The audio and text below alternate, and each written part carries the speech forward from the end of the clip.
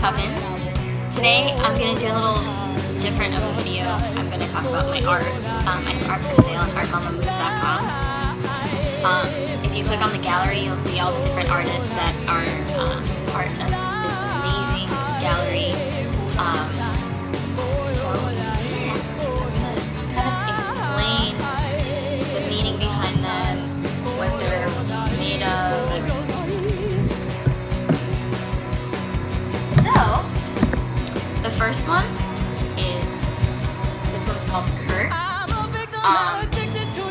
has Courtney taking a picture of Kurt in a mirror, and it's actually based on a real photo, but I decided to make it like psychedelic and trippy because I kind of was ripping off of the concept of fame being something very surreal and trippy and how it changes you, and the fact that it's Courtney taking the picture because she was like more obsessed with fame than Kurt.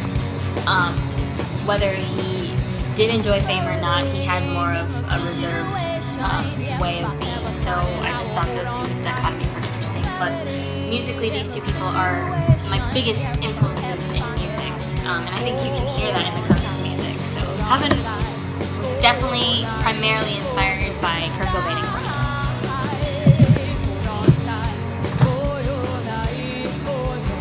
This one is called So Fucking Goddamn Gaudy. It's just a pop art piece.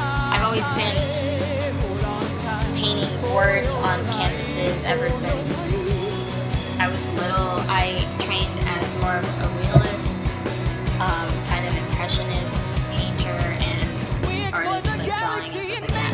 When I was little, because I was really serious about it at a really young age, and I kind of stopped just because of like stuff, but I also was a perfectionist, and I kept having these urges to write words on canvas, just kind of give up like going into detail of someone's face, or I never really learned how to do hands, but I'm really good at some things while other things I didn't really quite develop. So like, you know, like see, like your cherry, like that's pretty good, but then everything else kind of has this more like surreal element to it, and I learned to embrace that. So I have a very unique style because much like music, I am an opera singer, but at the same time I play guitar like a punk rocker because I kind of embrace these two dualities in myself, where like I train really seriously and I'm a perfectionist, but at the same time I come from a complete place of inspiration and just you know, just a gut feeling. So this painting is a tribute to that. I mean, it just kind of has these abstract concepts about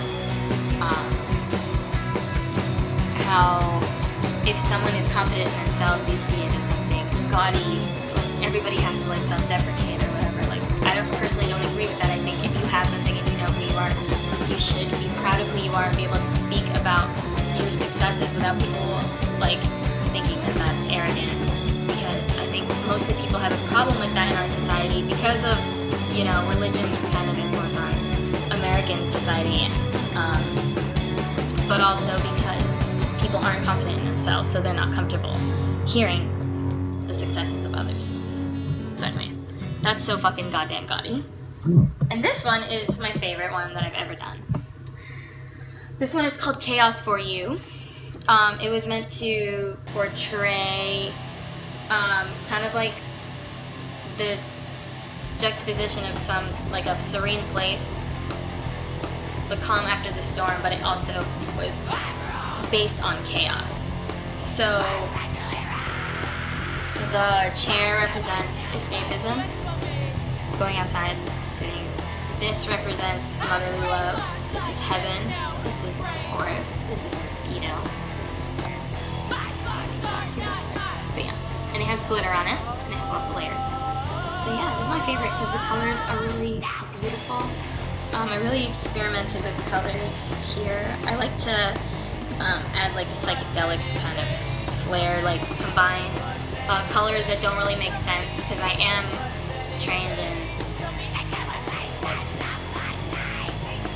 somewhat like aesthetics, and I started out as an art major and things like that, but at the same time, like I said before, like I like to take a discipline seriously, and then I like to completely like unravel the rules and then kind of juxtapose them, so you get kind of like this unique thing that's uniquely me, you know, signature. So yeah, and then there's a broken heart here. So this is kind of like just a painting about tragedy, but like how I can uniquely make it beautiful, how I tell the story. This, actually I use it as a cover up in my single Orange Fox that you can actually see on Spotify for a limited time because I kind of let that one go because I have to like re-record it and everything. The new band, it's going to so much better. But yeah, because I used to track things and now I really have dug the live sound. So my new band, we like to get in the live room that's like a nice, really nice sounding room, and at the record label that we're signed with, Roundabout Records. And yeah, we record mostly just that live sound, the energy in the room, and you hear the room. And I don't really like to track things, although with the quarantine situation, which I am honoring,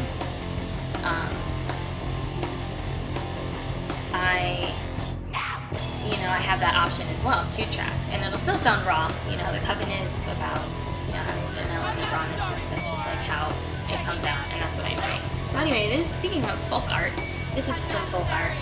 This is Halloween vibes. It's called All Good Things. It has a red cat that also can be seen in the box to me. And it has a jack-o'-lantern in the forest, and a little bit of the sky and the trees. And this one has a lot of nice explorations of different shades of green. It has a candy cane nose that I made with glue and red paint. It has some Sharpie that I like to incorporate into my paintings. By the way, these are all acrylic paint. Yeah. And it takes me, days, sometimes weeks to complete these. It's just kind of like an intuitive process, but at the same time, like, I do have to kick my ass and be like, Sandy, you need to fucking paint something, because I'm very careless with my art. So, need to value it a little. This one is kind of like Wizard of Oz vibes. It's called A Sunny Place. It's like a fantasy, dream-like fantasy. It looks like a storm. It's just kind of like me painting my emotions of confusion and things like that. I love it so much. It has lots of white, the sky, a gate. It just looks like a storm and things like that. So this one was just really emotional for me. A sunny place. It's like dreaming of it's kind of like the grass is always greener on the other side type of thing. So anyway, I didn't tell you any more information other than the, kind of like inspired action or inspiration behind each painting, because all the prices and how to reach me and how to do everything and how to enjoy all the other artists, that is all on the website. So this was just to explain to you the world behind the paintings. I do paint everything at my little cottage, El Sereno Cottage. I have my cat here.